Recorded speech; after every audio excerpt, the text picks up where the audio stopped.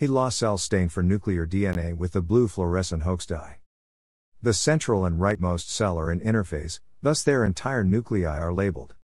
On the left, a cell is going through mitosis and its DNA has condensed. In cell biology, the nucleus is a membrane-bound organelle found in eukaryotic cells. Eukaryotes usually have a single nucleus, but a few cell types, such as mammalian red blood cells, have no nuclei, and a few others including osteoclasts have many. The main structures making up the nucleus are the nuclear envelope, a double membrane that encloses the entire organelle and isolates its contents from the cellular cytoplasm, and the nuclear matrix.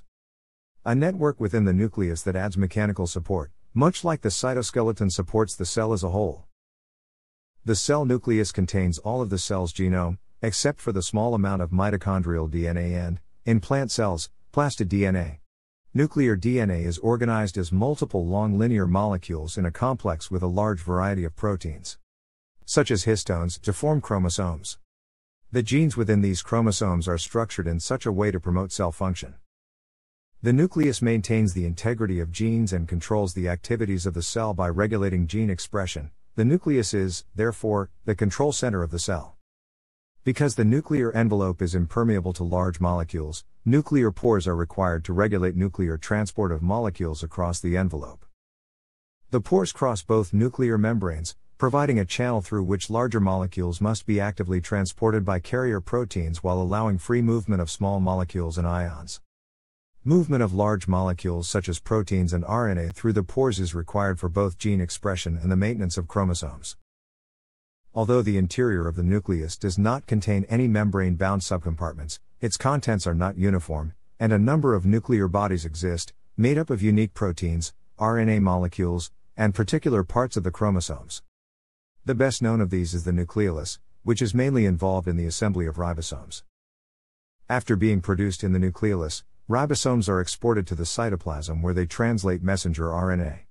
Diagram of the nucleus showing the ribosome-studded outer nuclear membrane, nuclear pores, DNA, and the nucleolus. The nucleus contains nearly all of the cell's DNA, surrounded by a network of fibrous intermediate filaments and enveloped in a double membrane called the nuclear envelope. The nuclear envelope separates the fluid inside the nucleus, called the nucleoplasm, from the rest of the cell. The size of the nucleus depends on the size of the cell it is contained in, with the nucleus typically occupying about 8% of the total cell volume. The nucleus is the largest organelle in animal cells. In mammalian cells, the average diameter of the nucleus is approximately 6 micrometers. A cross-section of a nuclear pore on the surface of the nuclear envelope. Other diagram labels show the outer ring, spokes, basket, and filaments. The nuclear envelope consists of two membranes, an inner and an outer nuclear membrane. Together, these membranes serve to separate the cell's genetic material from the rest of the cell contents, and allow the nucleus to maintain an environment distinct from the rest of the cell. Despite their close apposition around much of the nucleus, the two membranes differ substantially in shape and contents. The inner membrane surrounds the nuclear content, providing its defining edge. Embedded within the inner membrane, various proteins bind the intermediate filaments that give the nucleus its structure. The outer membrane encloses the inner membrane, and is continuous with the adjacent endoplasmic reticulum membrane. As part of the endoplasmic reticulum membrane, the outer nuclear membrane is studded with ribosomes that are actively translating proteins across membrane. The space between the two membranes, called the paranuclear space, is continuous with the endoplasmic reticulum lumen. Nuclear pores, which provide aqueous channels through the envelope, are composed of multiple proteins, collectively referred to as nucleoporins. The pores are about 60 to 80 million daltons in molecular weight and consist of around 50 to several hundred proteins. The pores are 100 nanometers in total diameter, however, the gap through which molecules freely diffuse is only about 9 nanometers wide, due to the presence of regulatory systems within the center of the pore. This size selectively allows the passage of small water-soluble molecules while preventing larger molecules, such as nucleic acids and larger proteins, from inappropriately entering or exiting the nucleus. These large molecules must be actively transported into the nucleus instead.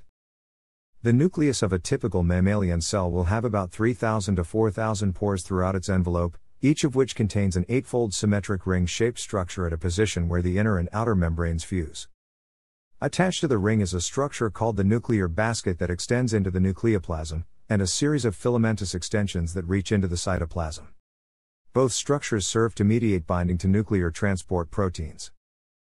Most proteins, ribosomal subunits, and some RNAs are transported through the pore complexes in a process mediated by a family of transport factors known as caryophyrenes. Those caryophyrenes that mediate movement into the nucleus are also called importins, whereas those that mediate movement out of the nucleus are called exportins. Most caryophyrenes interact directly with their cargo, although some use adapter proteins. Steroid hormones such as cortisol and aldosterone, as well as other small lipid-soluble molecules involved in intercellular signaling, can diffuse through the cell membrane and into the cytoplasm, where they bind nuclear receptor proteins that are trafficked into the nucleus.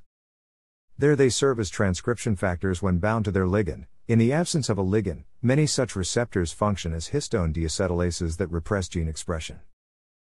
In animal cells, two networks of intermediate filaments provide the nucleus with mechanical support. The nuclear lamina forms an organized meshwork on the internal face of the envelope, while less organized support is provided on the cytosolic face of the envelope.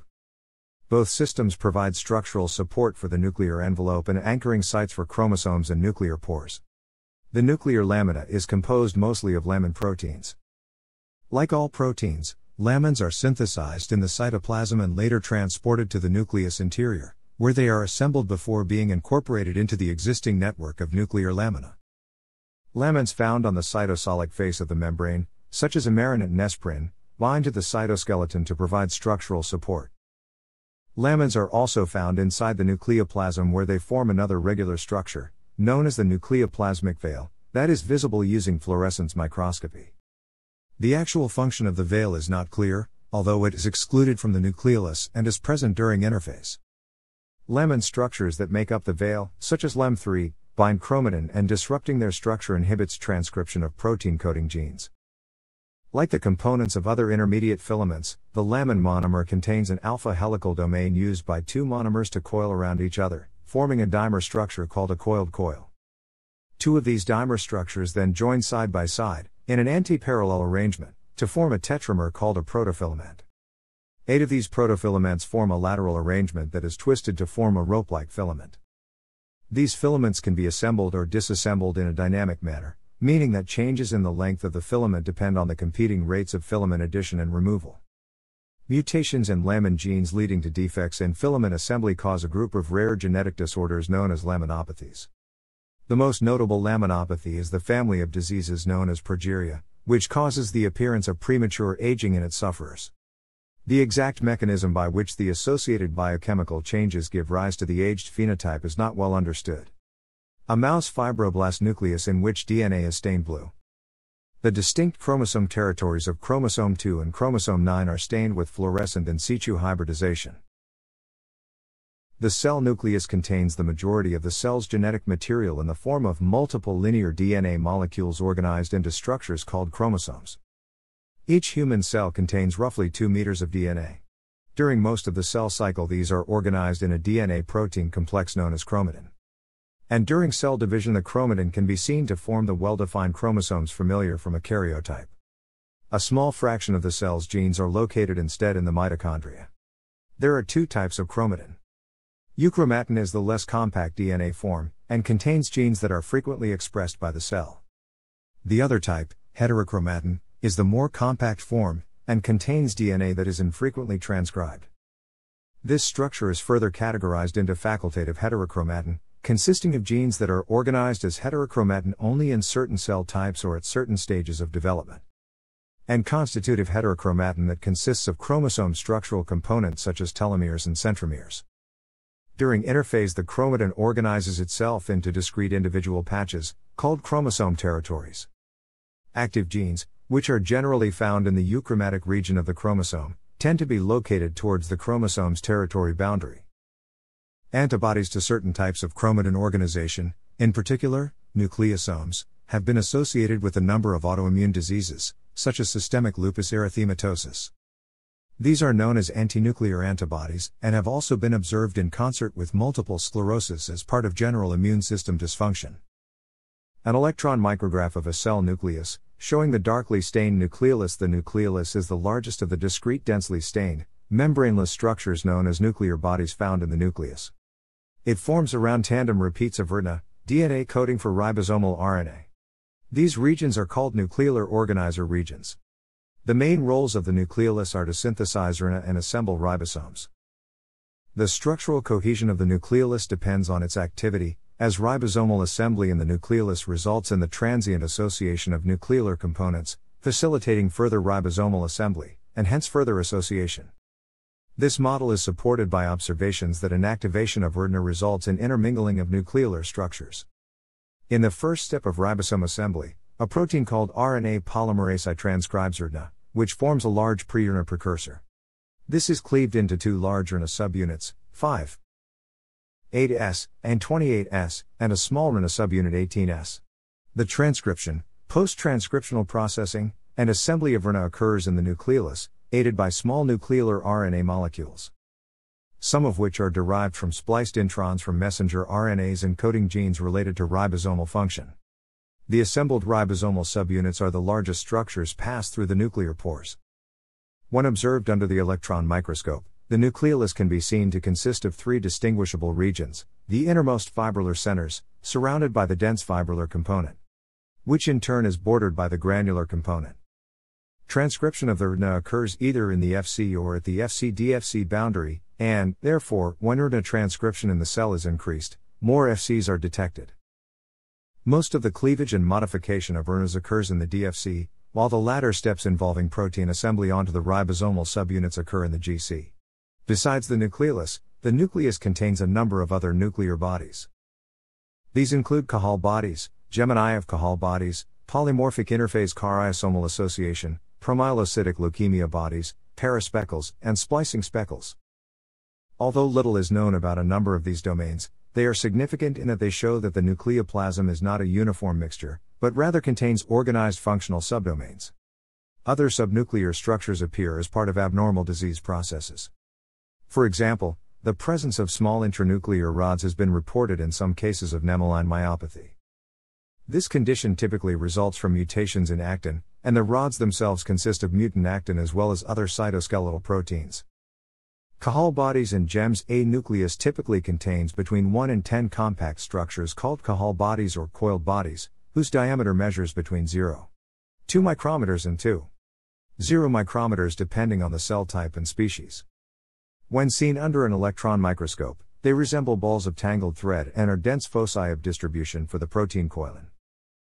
CBs are involved in a number of different roles relating to RNA processing, specifically small nuclear RNA and small nuclear RNA maturation, and histone mRNA modification.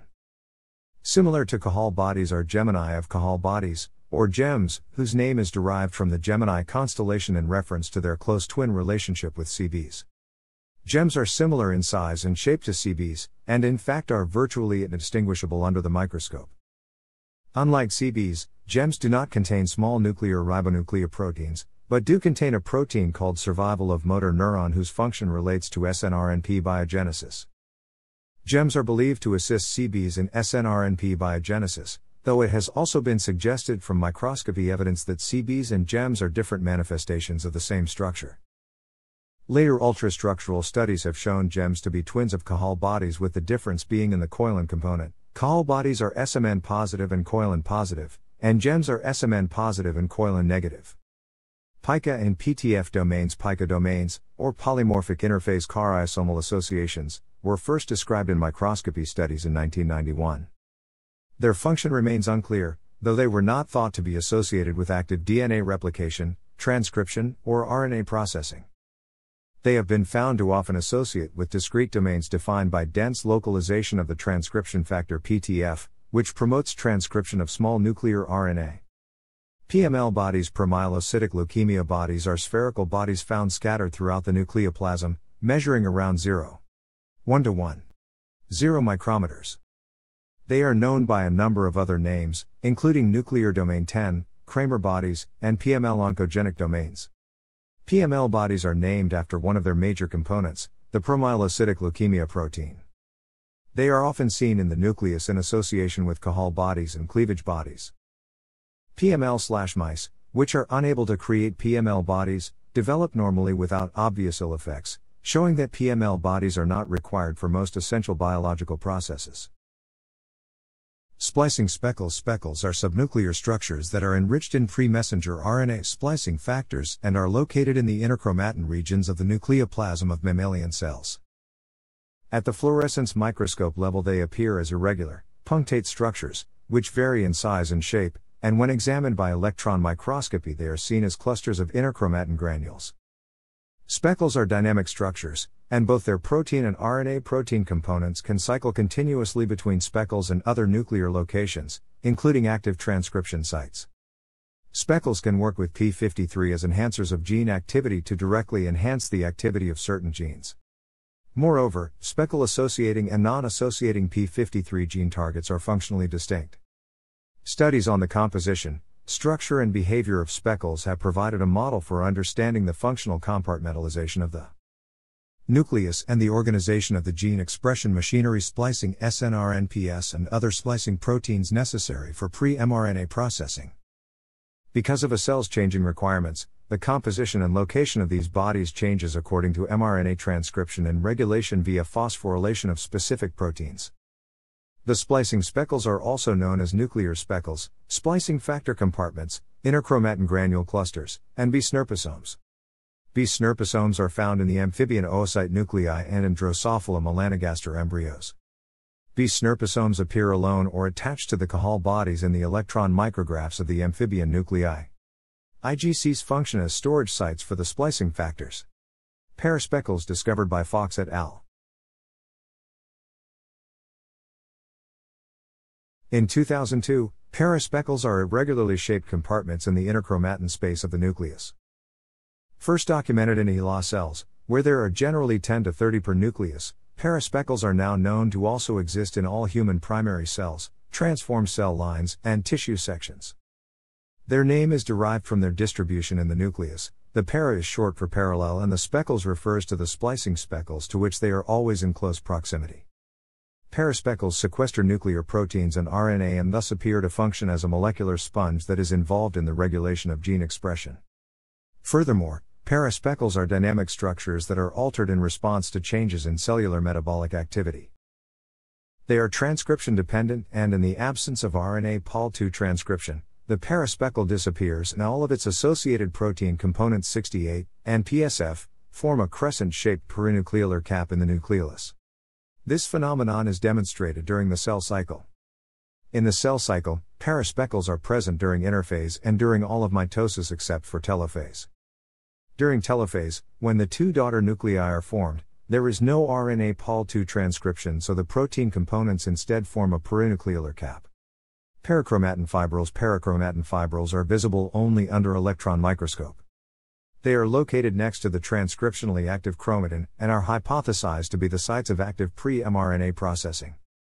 Clastosomes are small nuclear bodies described as having a thick ring shape due to the peripheral capsule around these bodies.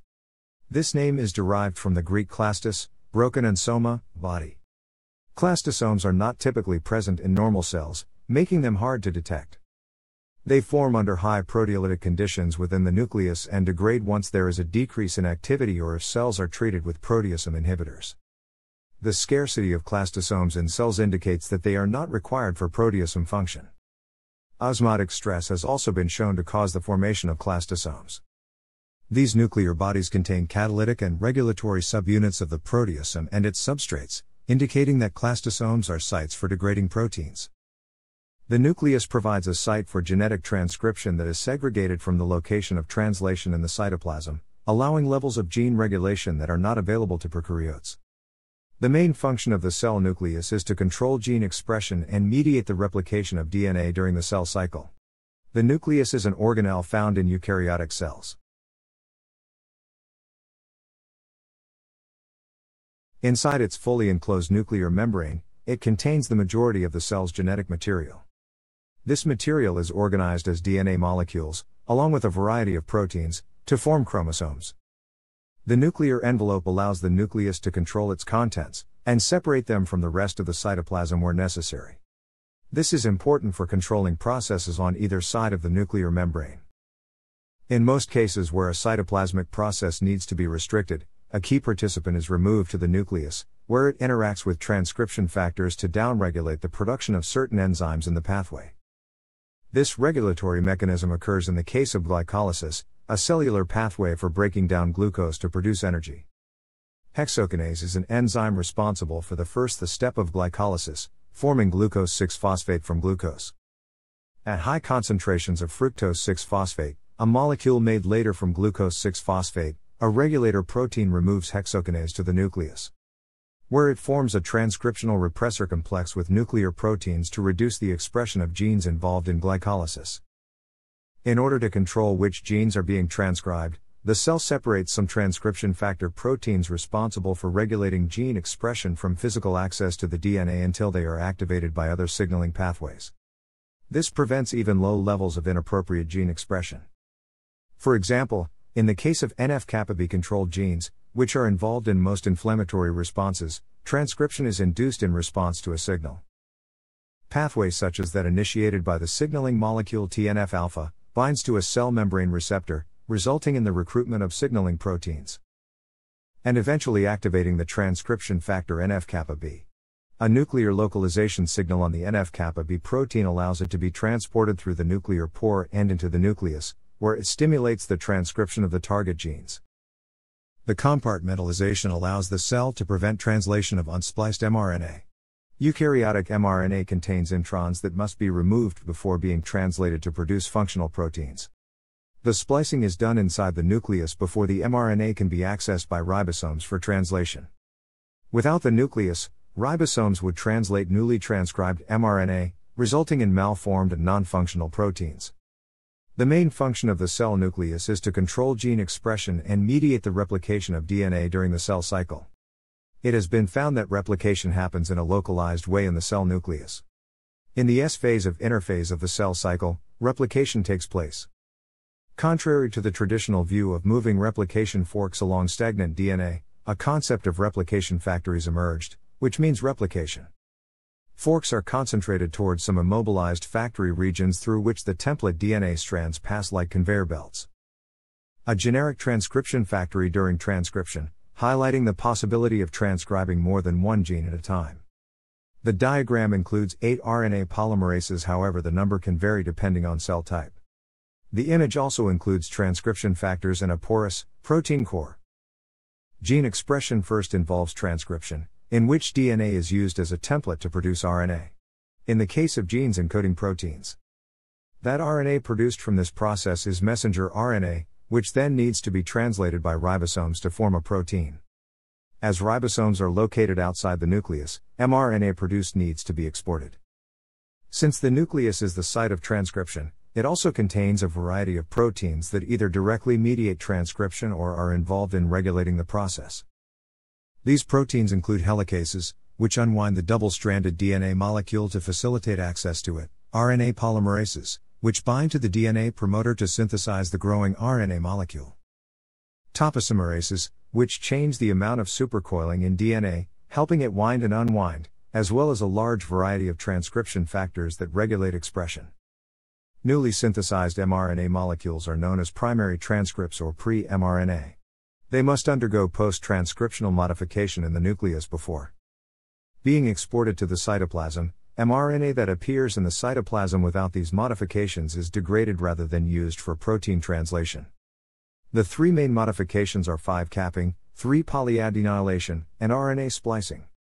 While in the nucleus, pre-mRNA is associated with a variety of proteins and complexes known as heterogeneous ribonucleoprotein particles.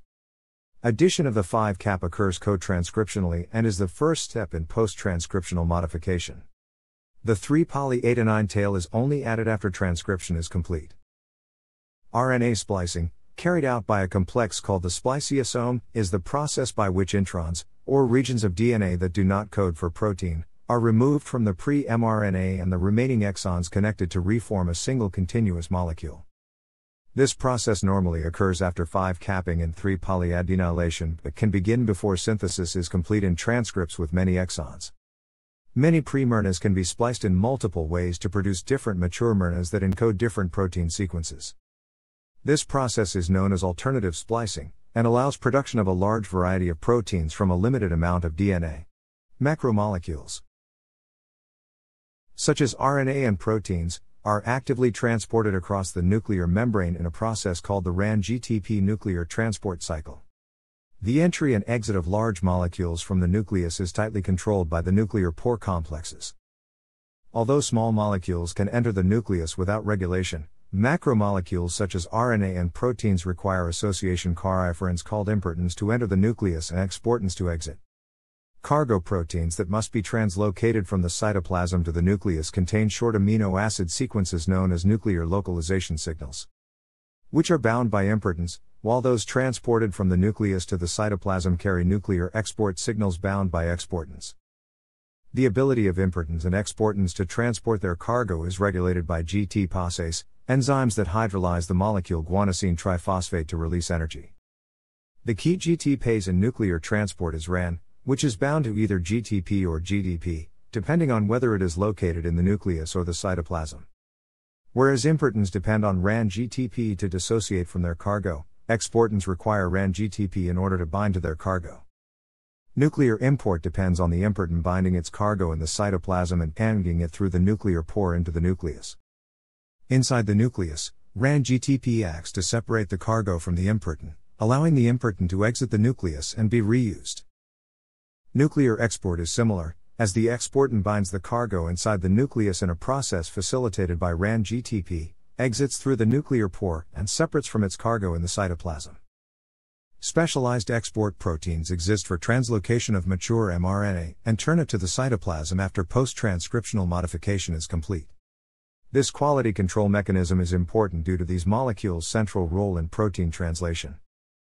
Misexpression of a protein due to incomplete excision of exons or misincorporation of amino acids could have negative consequences for the cell, thus, incompletely modified RNA that reaches the cytoplasm is degraded rather than used in translation. An image of a newt lung cell stained with fluorescent dyes during metaphase. The mitotic spindle can be seen, stained green, attached to the two sets of chromosomes, stained light blue. All chromosomes but one are already at the metaphase plate. During its lifetime, a nucleus may be broken down or destroyed, either in the process of cell division or as a consequence of apoptosis. During these events, the structural components of the nucleus, the envelope and lamina, can be systematically degraded. In most cells, the disassembly of the nuclear envelope marks the end of the prophase of mitosis. However, this disassembly of the nucleus is not a universal feature of mitosis and does not occur in all cells. Some unicellular eukaryotes undergo so-called closed mitosis, in which the nuclear envelope remains intact. In closed mitosis, the daughter chromosomes migrate to opposite poles of the nucleus, which then divides in two.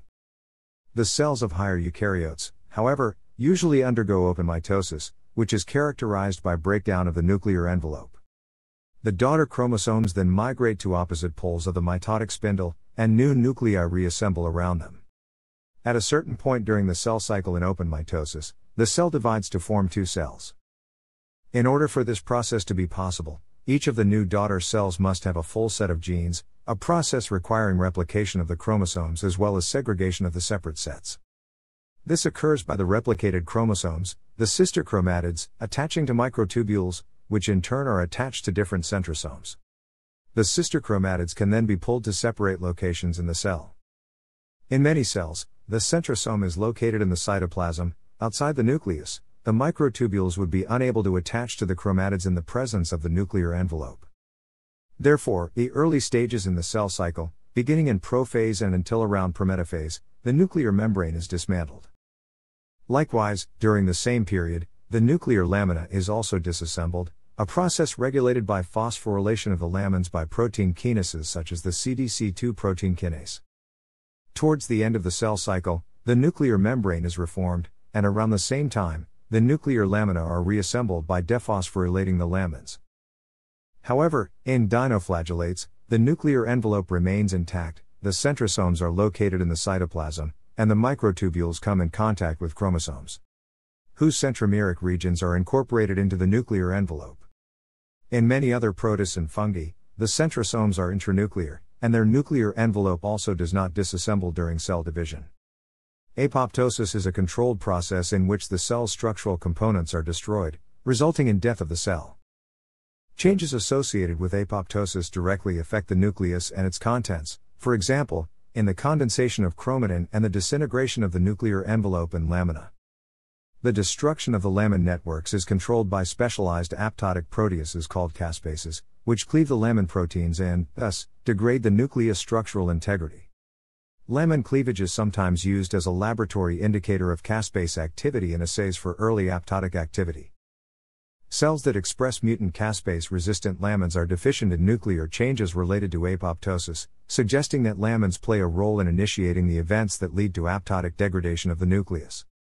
Inhibition of lamin assembly itself is an inducer of apoptosis. The nuclear envelope acts as a barrier that prevents both DNA and RNA viruses from entering the nucleus.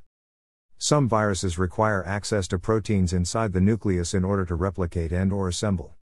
DNA viruses, such as herpes virus, replicate and assemble in the cell nucleus, and exit by budding through the inner nuclear membrane. This process is accompanied by disassembly of the lamina on the nuclear face of the inner membrane. Initially, it has been suspected that immunoglobulins in general and autoantibodies in particular do not enter the nucleus. Now there is a body of evidence that under pathological conditions it can enter the nucleus. Most eukaryotic cell types usually have a single nucleus, but some have no nuclei, while others have several. This can result from normal development, as in the maturation of mammalian red blood cells, or from faulty cell division. Human red blood cells, like those of other mammals, lack nuclei. This occurs as a normal part of the cell's development. An enucleated cell contains no nucleus and is, therefore, incapable of dividing to produce daughter cells. The best known enucleated cell is the mammalian red blood cell, or erythrocyte, which also lacks other organelles such as mitochondria, and serves primarily as a transport vessel to ferry oxygen from the lungs to the body's tissues. Erythrocytes mature through erythropoiesis in the bone marrow, where they lose their nuclei, organelles, and ribosomes. The nucleus is expelled during the process of differentiation from an erythroblast to a reticulocyte, which is the immediate precursor of the mature erythrocyte. The presence of mutagens may induce the release of some immature micronucleated erythrocytes into the bloodstream. Enucleated cells can also arise from flawed cell division in which one daughter lacks a nucleus and the other has two nuclei. In flowering plants, this condition occurs in sieve tube elements. Multinucleated cells contain multiple nuclei. Most acantharian species of protozoa and some fungi and mycorrhizae have naturally multinucleated cells. Other examples include the intestinal parasites in the genus Giardia, which have two nuclei per cell. Ciliates have two kinds of nuclei in a single cell, a somatic macronucleus and a germline micronucleus.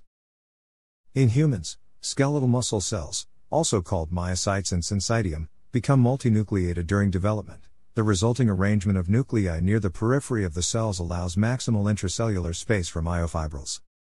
Other multinucleate cells in the human are osteoclasts, a type of bone cell. Multinucleated and binucleated cells can also be abnormal in humans, for example, cells arising from the fusion of monocytes and macrophages, known as giant multinucleated cells, sometimes accompany inflammation and are also implicated in tumor formation. A number of dinoflagellates are known to have two nuclei. Unlike other multinucleated cells, these nuclei contain two distinct lineages of DNA, one from the dinoflagellate and the other from a symbiotic diatom. As the major defining characteristic of the eukaryotic cell, the nucleus' evolutionary origin has been the subject of much speculation.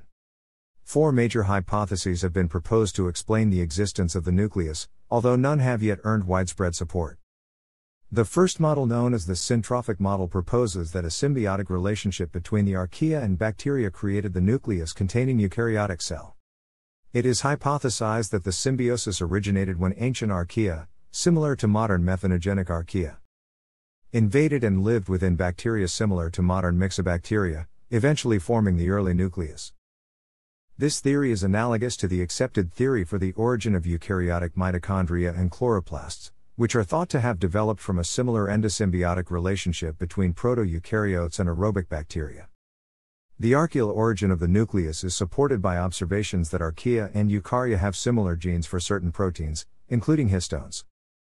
Observations that myxobacteria are motile, can form multicellular complexes, and possess kinases and G proteins similar to eukarya, support a bacterial origin for the eukaryotic cell.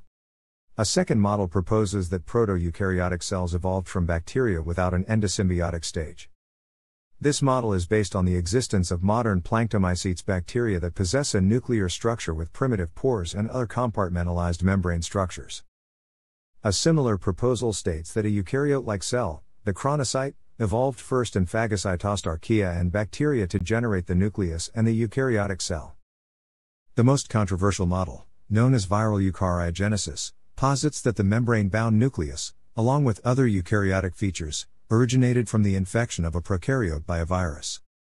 The suggestion is based on similarities between eukaryotes and viruses such as linear DNA strands, mRNA capping, and tight binding to proteins. One version of the proposal suggests that the nucleus evolved in concert with phagocytosis to form an early cellular predator. Another variant proposes that eukaryotes originated from early archaea infected by poxviruses, on the basis of observed similarity between the DNA polymerases in modern poxviruses and eukaryotes. It has been suggested that the unresolved question of the evolution of sex could be related to the viral eukaryogenesis hypothesis. A more recent proposal, the exomembrane hypothesis, suggests that the nucleus instead originated from a single ancestral cell that evolved a second exterior cell membrane, the interior membrane enclosing. The original cell then became the nuclear membrane and evolved increasingly elaborate pore structures for passage of internally synthesized cellular components such as ribosomal subunits. Oldest known depiction of cells and their nuclei by Antony van Leeuwenhoek, 1719 drawing of a chironomous salivary gland cell published by Walter Fleming in 1882. The nucleus contains polytene chromosomes. The nucleus was the first organelle to be discovered. What is most likely the oldest preserved drawing dates back to the early microscopist Antony van Leeuwenhoek. He observed a lumen, the nucleus, in the red blood cells of salmon. Unlike mammalian red blood cells, those of other vertebrates still contain nuclei. The nucleus was also described by Franz Bauer in 1804 and in more detail in 1831 by Scottish botanist Robert Brown in a talk at the Linnean Society of London. Brown was studying orchids under the microscope when he observed an opaque area, which he called the areola or nucleus, in the cells of the flower's outer layer. He did not suggest a potential function. In 1838, Matthias Schleiden proposed that the nucleus plays a role in generating cells, thus he introduced the name cytoblast. He believed that he had observed new cells assembling around cytoblasts. Franz Mayen was a strong opponent of this view, having already described cells multiplying by division and believing that many cells would have no nuclei. The idea that cells can be generated de novo, by the cytoblast or otherwise, contradicted work by Robert Remak and Rudolf Virchow, who decisively propagated the new paradigm that cells are generated solely by cells. The function of the nucleus remained unclear.